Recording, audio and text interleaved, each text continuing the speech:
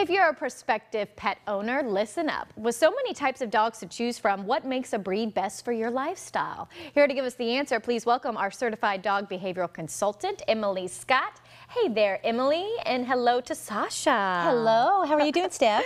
Beautiful. Isn't she gorgeous? Yes. This is Sasha. She's a Siberian Husky, a beautiful, sweet, loving little dog, and a rescue. Oh, and a rescue, Yeah. even better. Yeah. Well, I know we're talking all about breeds today, which I love this topic because there's so many dog breeds. You say there's over 200? Yeah, oh yeah, Why all so over many? the world. Well, dogs have been around humans for 40,000 years, and they were all bred to do a purpose. Everything from chasing down game to sitting on laps to protecting the property. I mean, there's just so many varieties because every country needed those things in a dog. And so that breeding, therefore, has resulted in their personalities and their lifestyles, right? And their purpose. And their purpose.